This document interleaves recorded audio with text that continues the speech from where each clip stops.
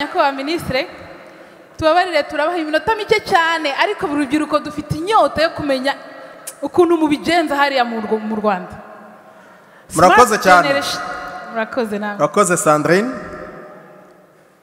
Ndagira ngo mbanze mbagezeho intashyo y'abajene bo mu Rwanda, urubyiruko rwinshi ngo mutahe cyane barabakumbuye. Mbazaniye intashyo y'abasaperi biwacu, abasaperi ba hano ngo mukomere cyane. Mbazaniye intashyo y'aba young professionals ngo mwaraye. Mbazaniye intashyo y'abarwiyemezamirimo ngo mugire ubukire. Abo twaturukanye iwacu tugire ubukire dufatanyije twese hamwe kandi vuba. U Rwanda ni igihugu gitanga amahirwe menshi ku bukire. Hano ndagira ngo mvuge ku kibazo nkunze kuganirana n'urubyiruko dutuye hano. Hari abavuye mu Rwanda bakaza kwiga bakarangiza bakabona akazi, hari abandi bavukiye hano, hari n'abandi baje mu buryo butandukanye babona iyi ntambwe igihugu cyacu kiri gutera bakifuza cyane kubigiramo uruhare, bakumva nabo babigiramo inyungu. Ndagira ngo mbabwire yuko ibyo bintu birashoboka kuko igihugu cyacu, igihugu cy'u Rwanda ni ahantu ibishoboka bikorwa ndetse n'ibidashoboka bigashoboka.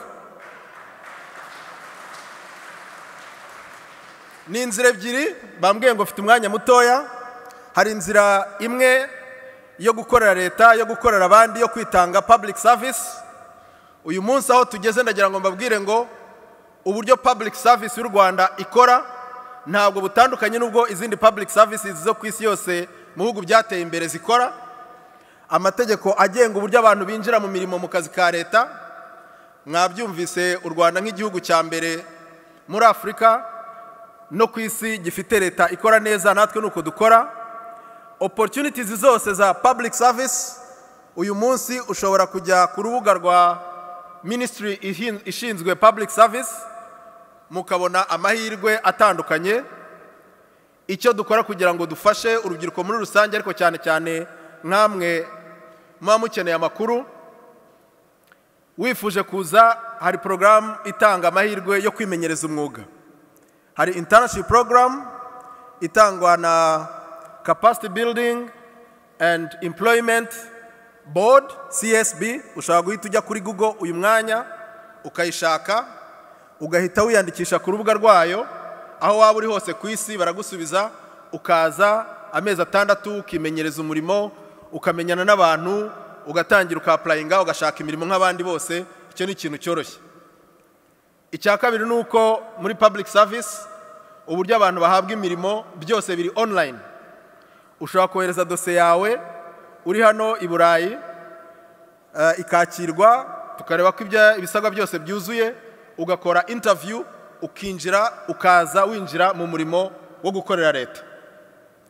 Ariko ndagira ngo mvuge ngo iyo nzira inyurwamo n'abantu 2% gusa, kuko nanone government yacu imaze kuba stable, imyanya myinshi irimo abantu kandi babishoboye. Iyo habonetse imyanya nuko nguko itangwa. Ndagira ngo mbabwire ngo aho ruzingiye, aho amahirwe menshi ari, ni abantu bikorera, barwiyemezamirimo cyangwa se gushaka akazi muri private sector. Ibyo nabyo bikaba bishoboka kandi byoroshye kuko kimwe mu byo Minister mushiki wacu yatubwiye ni uburyo ubukungu bw'u Rwanda buri kuzamuka vuba bwihuse. Ibyo bitanga amahirwe menshi kuri za entreprise kwaguka zigakoresha abakozi. Ibyo rero bikuzuzanya n'abandi bantu bazana igitekerezo bashaka gutangira imishinga ku giti cyabo. Ngarutse gato hejuru ndagira ngo mbabwire ngo ushaka akazi muri leta hari website yitwa recruitment.mifotra.gov.rw. Iyo website uyu munsi mu kanya nari nyiriho hariho imirimo myinshi ishakisha abantu babishoboye. Ikindi kandi twanavanyeho cyateraga abantu ubwoba no kuvuga ngo experience, ruvuga ngo nukirangiza afite amahirwe yo kwinjira mu mirimo idasaba ubunararibonye bwinshi cyane kandi niyo myinshi. Ndagira ngo mvuge ku nzira ya kabiri ngari yo kwihangira umurimo. Ndabaha formula kugira ngo byihute. Iyo formula yitwa Oscars. Oscars, O stands for opportunity, amahirwe. Dufite amahirwe mu bucuruzi, dufite amahirwe muri agribusiness, dufite amahirwe muri export, dufite amahirwe muri service, dufite amahirwe muri hospitality, dufite amahirwe muri manufacturing. Hari amahirwe adafite aho afite aho atangira ariko ntaho afite arangiriye. S stands for skills. Abenshi muri mwe mufite skills, mufite ibyo mwize gukora ahangaha, mufite na experience umaze kugeraho. Iyo ufite wabonye opportunity ukagira skills. Icya gatatu ni C, creativity, ugashaka nawe ikibazo wakemura. A stands for attitude, imyumvire myiza. Iki ngiki wenda nicyo kiri na more important kuko hari umuntu uvuga ngo nta opportunity mbona. Actually that's a good news.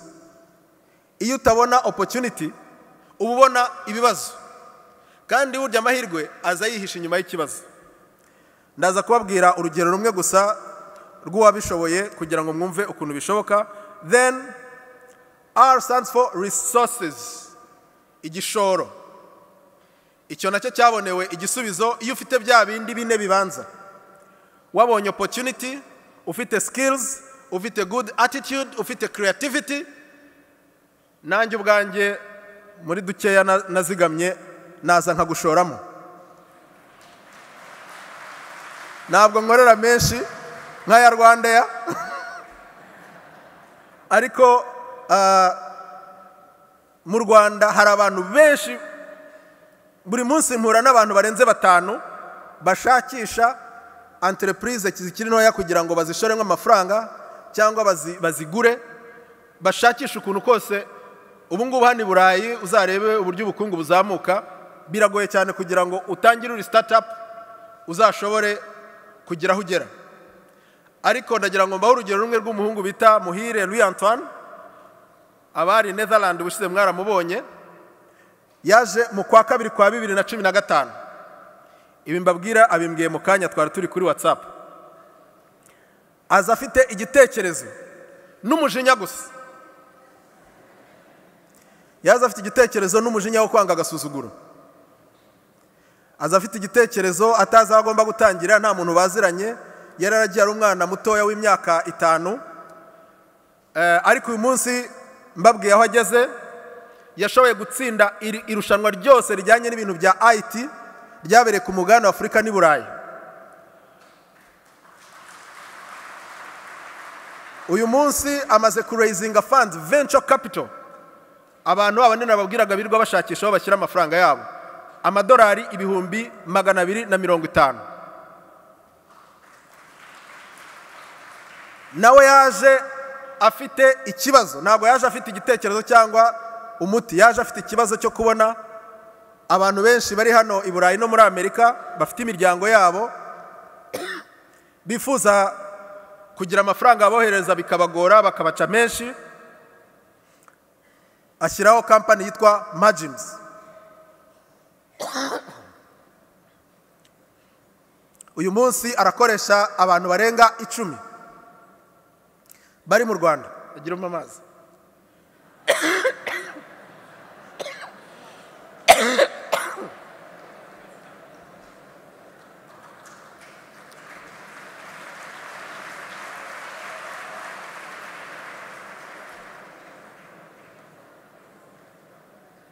Ago byoroshye. Nyakubahwa Minisita. Good. So ndagira ngo rero nsoze mbaza ngo ibyo wowe byagushobokera. Ibyo birashoboka. Aho hose nababwiye ari amakuru turayatanga, ariko dufite n'uburyo duhuza urubyiruko. Dufite imbuga zitandukanye. Urubuga rushya tumaze gushyiraho rwitwa Youth Connect Africa. ndagira ngo mbararike mwese tariki ya 19 kugera 21 muzaze murebe ukuntu u Rwanda ni igicumbi cy'amahirwe mu rwego rwa Afurika. Hazahurira urubyiruko rw'ahandi, ruhahurire n'abafatanyabikorwa, ruhahurire na ba rwiyemezamirimo. Hazaza bitwa ba Jack Ma muramuzi wa Alibaba, ni umuntu nawe wavuye mu mateka matoya cyane, atangira ari umuntu usemura gusa kugira ngo yige icyongereza. Uyu munsi abarirwa muri miliyari 35 z'amadolari. Azaza nawe kugira ngo aganirize urubyiruko nkamwe. Afite umushinga wo kuvuga ngo ni gute habaho ba Jack Ma byibuze 200 muri Afurika. Ayo mahirwe azatangarizwa iwacu mu Rwanda. Murakoze nyakubahwa Minisitiri. Ntituzacikanywe rero. Ikindi nababwira nuko niba udafite aho utangirira, ndaguha nimero yanjye ya telefone, ndaguha mba kuri WhatsApp, ndi kuri Twitter. Kirazira yuko igitekerezo n'ubushake by'umunyarwanda bishobora gupfa ubusa, kandi ari amaboko n'umusaruro igihugu cyacu gikeneye. Murakoze. Murakoze cyane. Murakoze nyakubahwa Minisitiri. Sandrine utarasubirana ijambo, hari intashyo nari nibagiwe intashyo y'abahanzi. Abahanzi bambwiye ngo amarangamutima yo ni menshi, niyo mpamvu yatumye ngo nkubwire ngo ntiyarazi Burayi yarazi u Rwanda, ngo yarumenye ubwo yakubonye. Bambwiye ngo King James arahanga. Murakoze cyane. Murakoze Minisitiri. Donc abajene mwabyumvishe, abafite creativity, attitude, skills, don't hesitate. Come to invest in your country. Venez les jeunes entreprendre dans notre pays. Il y a beaucoup d'opportunités. Notre ministre, le ministre de My ICT vient de nous le dire.